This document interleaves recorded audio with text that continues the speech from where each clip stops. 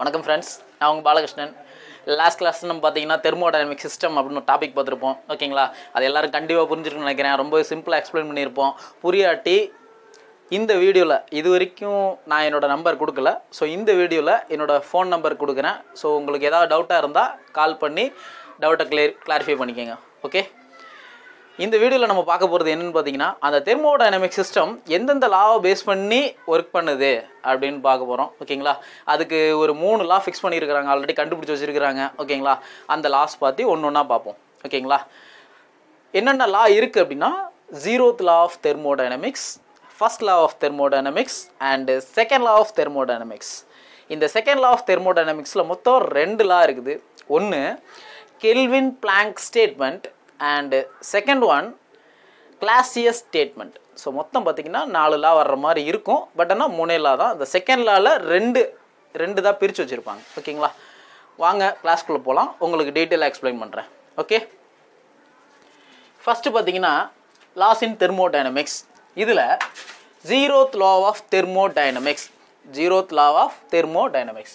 Sir, zeroth லா அப்படின்னா என்ன அப்படின்னா, ஒரு விதி கண்டுபிடிச்சி வச்சுருக்காங்க. அதுக்கு ஃபஸ்ட்டு அது எல்லாத்துக்கும் இனிஷியலாக ஃபவுண்டேஷனாக இருக்கிறதுனால, ஓகேங்களா, ஃபவுண்டேஷனாக இதுதான் அடிப்படை.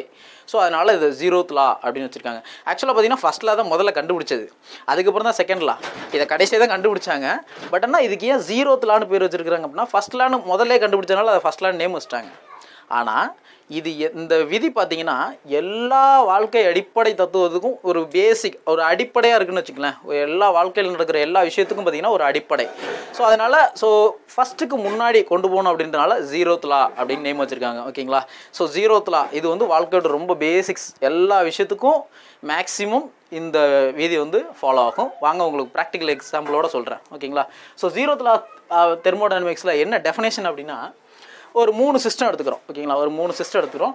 System A, system B, system C, மொத்தம் 3 சிஸ்டம் எடுத்துக்கிறோம். ஓகேங்களா, இந்த 3 சிஸ்டத்தில் பார்த்தீங்கன்னா சிஸ்டம் ஏயும் பியும் வெப்பச்சமநிலையில் இருக்குமானால், அதாவது வெப்பச்சமநிலைன்னா ஒன்றுமே இல்லை, வெப்பச்சமநிலை அப்படின்னா தெர்மல் ஈக்லிபிரியம். Thermal equilibrium. இந்த தெர்மல் ஈக்லிபிரியம் அப்படின்னா ஒரு சிஸ்டத்தில் ஒரு வெப்பச்சமநிலை அப்படின்னா என்ன, வெப்பம் சமநிலை. வெப்பம் சமநிலையில் இருக்கும். ஓகேங்களா, வெப்பம் சமநிலையில் இருக்கும். எந்த இடத்துல வச்சு நம்ம டெம்பரேச்சர் செக் பண்ணாலும் அந்த சிஸ்டத்தில் எப்படி இருக்கும், டெம்பரேச்சர் சேமாக தான் இருக்கும். ஓகேங்களா, இப்போ நம்ம என்ன பண்ணுறோம்னா ரெண்டு சிஸ்டமாக பார்க்குறோம். System A and B. System A and B இது ரெண்டுமே பார்த்தீங்கன்னா வெப்பச்சமநிலையில் இருக்குமானால் அப்படின்னு சொல்கிறாங்க ஃபர்ஸ்ட் லைனில். ஏயும் பியும் வெப்பச்சமநிலையில் இருக்குமானால், ஏயும் சியும் வெப்பச்சமநிலையில் இருக்குமானால், கண்டிப்பாக பியும் சியும் எப்படி இருக்கும், கண்டிப்பாக வெப்பச்சமநிலையில் தான் இருக்கும். ஓகேங்களா, இதுதான் உங்கள் டெஃபினேஷன். இந்த டெஃபினேஷன் நான் விளக்கம் கொடுத்தேன் அப்படின்னா கண்டிப்பாக அது உங்களுக்கு புரியும். ஓகேங்களா, வாங்க ஒரு சின்ன எக்ஸாம்பிள் பார்ப்போம்.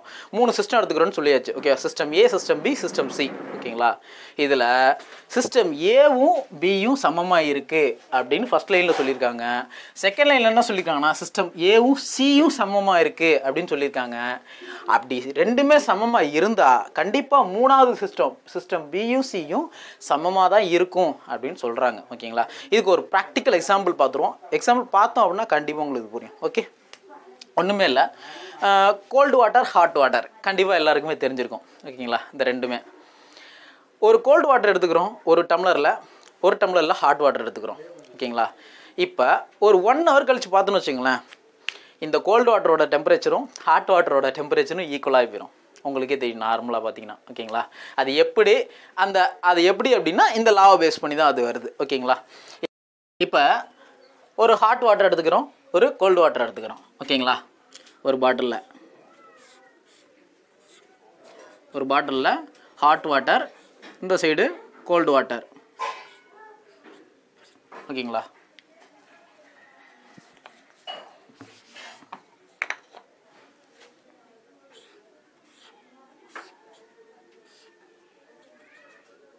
ஓகேங்களா, hot water, cold water 2 water எடுத்துக்கிறோம். ஓகேங்களா, ஒரு டம்ளரில். இது சுடு தண்ணி, இது பச்சை தண்ணி. ஓகேங்களா, இப்போ ஒரு ரூமுக்குள்ளே இந்த ஹாட் வாட்டரையும் கோல்டு வாட்டரையும் வச்சுக்கிறோம். ஓகேங்களா, ஒரு 1 மணி நேரம் கழிச்சு பார்த்தீங்கன்னு வச்சுங்களேன், இதோட டெம்பரேச்சர் ரெண்டுமே ஈக்குவலாக தான் இருக்கும். ஓகேங்களா, ஸோ இதுதான் சிஸ்டம் பி, இதுதான் சிஸ்டம் சி. ஓகே சார், இந்த கடைசி லா படி வந்துட்டீங்க, சிஸ்டம் பி சிஸ்டம் சி ஈக்குவலாக இருக்குன்னு சொல்லிட்டீங்க. அது எப்படி ஈக்குவல் ஆச்சு? ஓகேங்களா, அதுதான் ஜீரோத் லா ஆஃப் தெர்மோடைனமிக்ஸ். இதுக்கு இடையில இந்த ஹாட் வாட்டர்லேருந்து கோல்டு வாட்டருக்கு அந்த ஹாட்னஸ், அந்த சூடு எப்படி பரவுது? காற்று மூலமாக, கரெக்டுங்களா? ஸோ அந்த காற்று தான் சிஸ்டம் ஏ. இந்த சிஸ்டம் ஏ அப்படின்றது என்னது? ஏர். ஓகேங்களா? இப்போ சிஸ்டம் இந்த ஃபர்ஸ்ட் லைன் படி சிஸ்டம் ஏயும் பியும் வெப்பச்சமநிலையில் இருக்கும் அப்படின்னா, வெப்பச்சமனா தெர்மல் ஈக்குலிபிரியம். இப்போ சிஸ்டம் ஏவும் சிஸ்டம் பியும் தெர்மல் ஈக்குலிபிரியம் கண்டிஷனில் இருக்குது. தெர்மல் ஈக்குலிபிரியம்னா அந்த இப்போ ரெண்டு சிஸ்டம் எடுத்துருக்கோம்ல, இந்த ரெண்டு சிஸ்டத்தில் எங்கே மெஷர் பண்ணாலும் டெம்பரேச்சர் சேமாக தான் இருக்கும். ஓகேங்களா? வெப்பம் சமமாக தான் இருக்கும். அதுதான் அந்த கண்டிஷன். இப்போ ஹாட் பாடியில் ஒரு எக்ஸாம்பிளுக்கு பார்த்தீங்கன்னா, இது ஒரு 50 டிகிரி செல்சியஸ்னு வச்சுங்களேன். ஓகேங்களா? இது ஒரு 50 degree Celsius normal atmospheric temperature. இந்த அட்மாஸ்பியரிக் டெம்பரேச்சர் பார்த்தீங்கன்னா 27லேருந்து 30 டிகிரி செல்சியஸ்னு மாற்றி சொல்லுவாங்க ஒருத்தவங்க. ஓகேங்களா? ஒரு 30 டிகிரி நம்ம எடுத்துக்குவோம். ஓகேங்களா? ஸோ இந்த அட்மாஸ்பியரிக் டெம்பரேச்சரோட இந்த சுற்றுப்புற சூழலில் இருக்கக்கூடிய temperature 30 degree Celsius. Cold water இது ஒரு 15 டிகிரி செல்சியஸ் வச்சுக்கோமே. ஓகேங்களா? 15 டிகிரி செல்சியஸ். ஓகேங்களா? கோல்டாக இருக்குது கோல்டு வாட்டர். இப்போ இது ரெண்டையும் நம்ம கன்சிடர் பண்ணுறோம். இது ரெண்டையும் கன்சிடர் பண்ணுறப்ப நமக்கே தெரியும், ஒரு ஹாட் பாடியிலேருந்து ஒரு கோல்டு பாடிக்கு ஈஸியாக ஹீட் ட்ரான்ஸ்ஃபர் ஆகும். இது நமக்கு நார்மலாக எல்லாருக்குமே தெரியும். ஒரு காய்ச்சல் வந்தவன் படுத்திருப்பான், பக்கத்தில் நீ படுக்காதரா, அவன்ட்டு உனக்கு ஹீட் பரவிடும் அப்படின்னு சொல்லுவாங்கல்ல. ஏன்? ஒரு ஹாட் பாடியிலேருந்து ஒரு கோல்டு பாடிக்கு ஆட்டோமேட்டிக்காக ஹீட் ட்ரான்ஸ்ஃபர் ஆயிரும். இது நம்ம எல்லாருக்குமே தெரிஞ்ச விஷயம். இப்போ இது ரெண்டையும் கன்சிடர் பண்ணுறப்ப எது ஹாட் பாடி? இந்த சுடுதண்ணி. இப்போ சுடுதண்ணிலேருந்து இந்த ஏருக்கு எப்படி என்ன பண்ணும்? ஆட்டோமேட்டிக்காக ஹீட் ட்ரான்ஸ்ஃபர் ஆயிரும். ஓகேங்களா? ஆட்டோமேட்டிக்காக ஹீட் ட்ரான்ஸ்ஃபர் ஆயிடுச்சுன்னா இது ரெண்டு என்ன மாறிடும்? சமமாயிரும். அப்போ இதோட டெம்பரேச்சரும் கொஞ்சம் இன்க்ரீஸ் ஆயிரும், இதோட டெம்பரேச்சரும் கொஞ்சம் டிக்ரீஸ் ஆயிரும். ஓகேங்களா? இப்போ இது ரெண்டும் டெம்பரேச்சர் எப்படி இருக்கும்? ஈக்குவலாக இருக்கும்.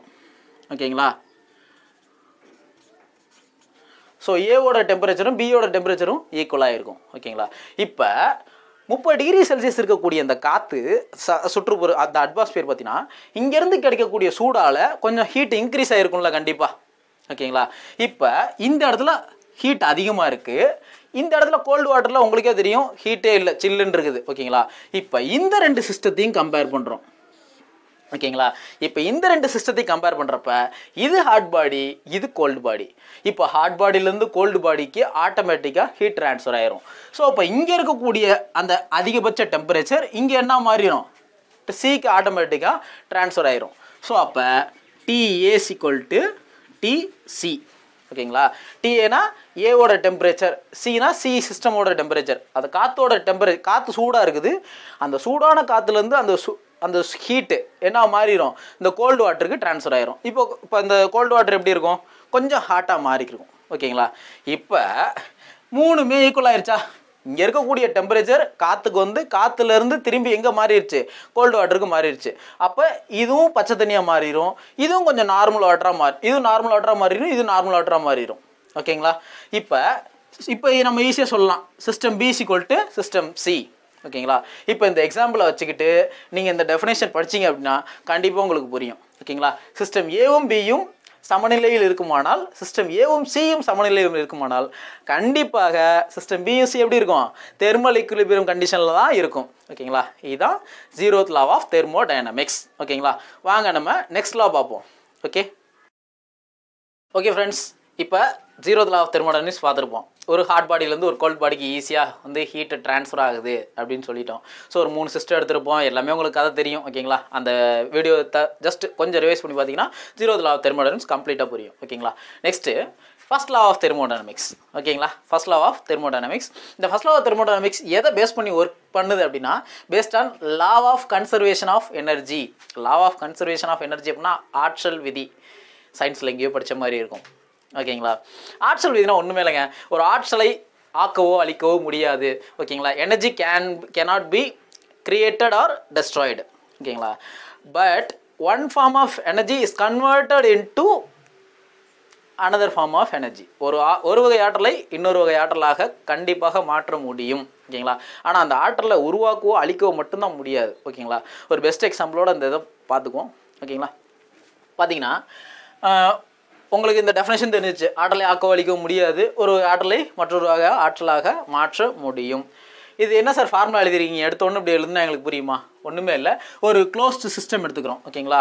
Already open system close சிஸ்டம்லாம் thermodynamic சிஸ்டத்தில் பார்த்தோம். ஓகேங்களா? அது பார்க்காதவங்க ப்ரீவியஸ் வீடியோஸ் பார்த்துட்டு அதாவது இதுக்கு முன்னாடி நடந்த கிளாஸ் பார்த்துட்டு அதுக்கப்புறம் இந்த கிளாஸ்க்கு வந்தீங்கன்னா கண்டிப்பாக புரியும். இது ஒரு க்ளோஸ் சிஸ்டம். ஓகேங்களா, இது ஒரு க்ளோஸ்டு சிஸ்டம்.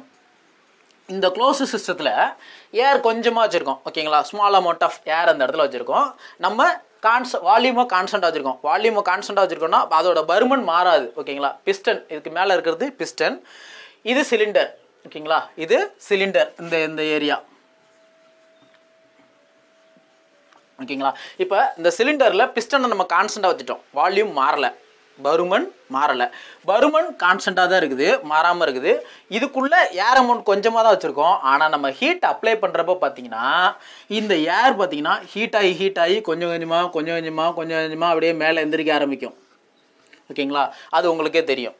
ஹீட் அப்ளை பண்ணோம்னா ஏர் நார்மலாக இருக்கக்கூடிய ஏர் வந்து ஹீட் ஆகி கேஸ் ஒரு ஹாட் கேஸாக கன்வெர்ட் ஆகும். ஓகேங்களா, அப்போ இதோட இன்டர்னல் எனர்ஜி, அதுக்கு உள்ளுக்குள்ள எனர்ஜி U1 இருக்குது அப்படின்னா அது ரொம்ப ஹீட் ஆனதுக்கப்புறம் என்னவா மாறும்? U2. ஓகேங்களா, U2 கன்வெர்ட் ஆகும். அதாவது உள்ளுக்குள்ளே இருக்கக்கூடிய எனர்ஜி ஸ்டார்டிங்கில் எப்படி இருக்கும்? U1 இருக்கும். ஹீட் ஆனதுக்கப்புறம் U2ன்னு இருக்கும். ஓகேங்களா, அதுக்கப்புறம் நம்ம கொடுக்கக்கூடிய ஹீட்னால அந்த இடத்துல ஒரு ஒர்க் நடக்குது பார்த்தீங்களா? ஓகேங்களா, அதான் நமக்கு கிடைக்கக்கூடிய அவுட்புட். ஓகேங்களா, இப்போ இந்த ஒர்க்கை நம்ம டைரெக்டாக உருவாக்க முடியாது. நம்ம ஹீட் அப்ளை பண்ணால் மட்டும்தான் அந்த இடத்துல ஒரு வேலை நடக்கும். ஓகேங்களா, அந்த காற்று வந்து சூடான வாயுவாக மாறுறதுக்கான காரணம் நம்ம கொடுக்கக்கூடிய ஹீட்டு. ஓகேங்களா, இப்போ இந்த ஹீட் அப்ளை பண்ணுறதுனால இதோட இன்டர்னல் எனர்ஜி சேஞ்ச் ஆகுது. அந்த இன்டர்னல் எனர்ஜி சேஞ்ச் ஆகிறது தான் என்னது? நமக்கு கிடைக்கக்கூடிய ஒர்க்கு. ஸோ நம்ம கொடுக்கக்கூடிய heat input internal energy change ஆகுது, ப்ளஸ் அந்த இடத்துல ஒரு ஒர்க் நடக்குது. ஓகேங்களா, இதுதான் ஃபார்முலா. என்ன சார் இதெல்லாம் சொல்லிட்டீங்க, எங்களுக்கு ஒன்றுமே புரியலை. இப்போ உங்களுக்கு புரியும் பாருங்கள். ஒன்றுமே இல்லை, இந்த சிஸ்டம் தான் நம்ம மனுஷன். ஓகேங்களா, இது ஒரு ப்ராக்டிக்கல் எக்ஸாம்பிள். நீங்கள் இதைத்தான் வந்து எக்ஸாம்பிள் எழுதணும். பட் ஆனால் இதை புரிஞ்சுக்கிட்டீங்க அப்படின்னா இதை ஈஸியாக எழுத முடியும் உங்களால். ஓகேங்களா, இந்த சிஸ்டம் தான் வந்து மனுஷன். ஓகேங்களா, நெக்ஸ்ட்டு நம்ம இங்கே ஹீட் அப்ளை பண்ணுறோம் பார்த்தீங்களா? இந்த ஹீட்டு தான் நமக்கு உள்ளே கொடுக்கக்கூடிய ஃபுட்டு, சாப்பாடு. ஓகேங்களா, அடுத்து இங்கே ஒரு ஒர்க் நடக்குதுன்னு சொல்கிறேன் பார்த்தீங்களா? அந்த ஒர்க்கு தான் வந்து நம்ம செய்யக்கூடிய வேலை. ஓகேங்களா, அடுத்து இந்த இன்டர்னல் எனர்ஜி அப்படின்னா நம்ம சாப்பிட்டு முடிச்சதுக்கப்புறம் நமக்கு கொஞ்சம் ரெஸ்ட்டு, நமக்கு கொஞ்சம் எனர்ஜி கிடைக்கும் பார்த்தீங்களா? அந்த எனர்ஜி தான் இன்டர்னல் எனர்ஜி. அந்த எனர்ஜி யூஸ் பண்ணி தான் வந்து அந்த ஒர்க்கை நம்ம செய்ய போகிறோம். ஓகேங்களா, ஒரு 10%. ஓகேங்களா, 10% வேணாம், ஒரு 100%ன்னு வச்சுக்கோமே. 100% நீங்கள் ஒரு சாப்பாடு சாப்பிட்றீங்க. ஓகேங்களா, முழுசாக சாப்பிட்றீங்க. ஆனால் நீங்கள் முழுசாக சாப்பிட்டாலுமே ஒரு 90% ஒர்க் பண்ணுறீங்கன்னு வச்சுங்களேன். ஒரு 10% மீதி உங்களுக்கு பாடியில் ஒரு எனர்ஜி இருக்கும். ஓகேங்களா, அந்த எனர்ஜி தான். So internal energy plus work, இது ரெண்டும் சேர்ந்தது தான் ஃபுட்டு. ஓகேங்களா, நம்ம என்ன தான் சாப்பிட்டாலும் முழுசாக ஒர்க் பண்ண முடியாது. கண்டிப்பாக ஒர்க் பண்ணிவிட்டு கொஞ்சம் நமக்கு ரெஸ்ட் தேவைப்படும் பார்த்தீங்களா? அப்போ நமக்கு உள்ளுக்குள்ளே இருக்கக்கூடிய சம் எனர்ஜி, அதான் இன்டர்னல் எனர்ஜி U. ஓகேங்களா, இப்போ இந்த ஃபுட்டு தான் Q, இந்த நமக்கு உள்ளுக்குள்ளே இருக்கக்கூடிய எனர்ஜி தான் U, இந்த நமக்கு ஒர்க் பண்ணியிருப்போம்ல இந்த ஒர்க்கு தான் W. இப்போ உங்களுக்கு இந்த ஃபார்முலா ஈஸியாக புரியும். நம்ம கொடுக்கக்கூடிய அந்த மொத்த ஹீட்டும் எப்படி மாறுது? ஒர்க்காக மாறுது. இந்த ΔU அப்படிங்கிறது நமக்கு உள்ளுக்குள்ளே இருக்கக்கூடிய எனர்ஜி. சரிங்க சார், இப்போ இது புரியுது, இதுவும் புரியுது. ஓகேங்களா, இந்த எக்ஸாம்பிள் வச்சு பார்க்குறப்ப இது புரியுது. ஓகே, இப்போ இதுக்கும் இந்த டெஃபினேஷனுக்கு என்ன சம்மந்தம்? நம்ம ஃபர்ஸ்ட் லைன் என்ன சொல்லியிருக்கோம்? ஆற்றலை ஆக்கவோ அழிக்கவோ முடியாது.